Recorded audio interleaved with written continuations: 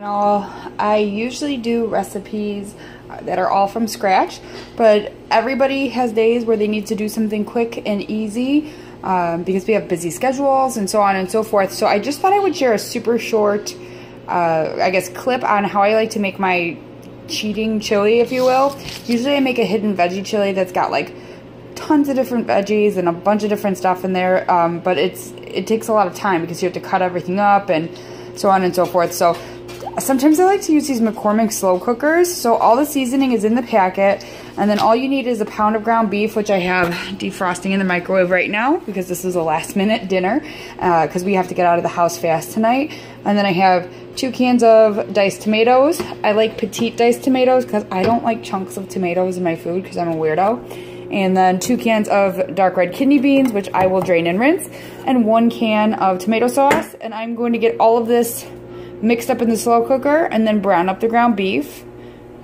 and then I'll be right back. Oh, I'm recording. Sorry. So this is what it looks like once it's all mixed up. It was literally this took me about a minute to open the cans and dump it together. I've got a little bit of oil in this pan, and then this is just about done. So I'm gonna go ahead and brown it up, and you could, if you wanted to, add extra spices to the pot, but honestly, McCormick is like a really quality brand, and there we go. I don't know why my phone's doing that. A really quality brand, and the flavors is really delish. Like, I don't even add anything to it. So I'm gonna brown this up, then I will add it back to the pot, stir it up, and then I will set it to temp, and I will be back. Okay, so I went ahead and let's see if we can get that to focus. Browned the ground beef. Gonna pop it in here,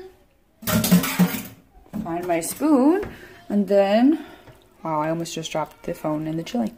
I'm gonna mix it up nice and good, and then it's gonna get set on low for 8 hours, so it'll be ready when I get home from work. My husband has an errand to run right after work, so it'll be nice to have some dinner ready for him. And like I said, McCormick is always really good quality products and seasonings, so I'm not gonna add anything else to this. When I get home, I will just chop up a white onion and get out some shredded cheese and some sour cream. And maybe I will make my famous cornbread muffins that have a secret ingredient in them if we have enough time. And we'll see how that goes. So I'll be back later today with the last clip showing you what it looks like. And I hope you have a great day. I lost the video of the finished product ending, so there was the chili, and there is the chili with cheese and onions and sour cream. I hope you enjoyed the video.